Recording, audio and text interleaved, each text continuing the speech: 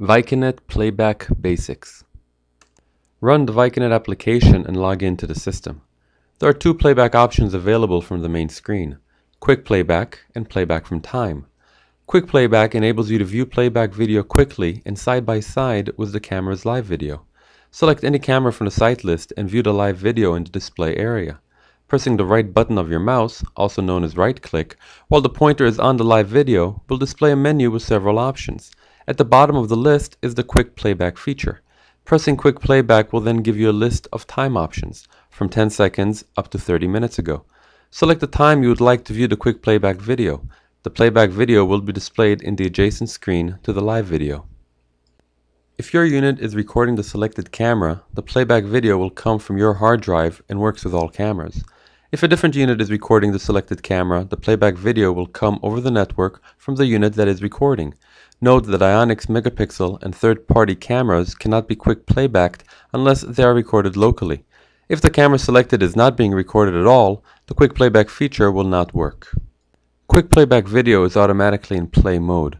To manipulate the playback video, press the appropriate function displayed at the bottom of your screen. First, press the pause button in the middle. The top row of buttons are for forward play, and the bottom row of buttons are for reverse play. Starting with the top row, the buttons before the play marker are for slower playback, and the buttons after the play marker are for faster playback. The reverse play buttons work very similarly. The buttons to the right of the reverse play marker are for slow reverse play, and the buttons to the left are for fast reverse playback. The pause button will pause the video. To cancel a quick playback camera, select the quick playback camera you want to cancel and then press the right button of your mouse. Select the cancel option from the list. You can always select another live camera to the same location as the quick playback camera. Pressing the stop button at the bottom right of the screen will stop all quick playback video cameras currently being displayed, as well as any live ones. To perform the playback from time option, select live video on the screen. Press the right mouse button and select Playback from Time from the list.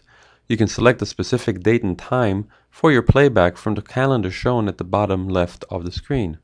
Make your selection and press the OK button.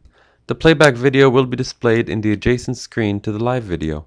The video will be in pause and you can manipulate the playback with the buttons at the bottom. Every live or playback camera has the digital zoom feature using the scroll wheel on your mouse. Select the camera's video you want to digitally zoom. The location of the mouse pointer will determine the position for the zoom.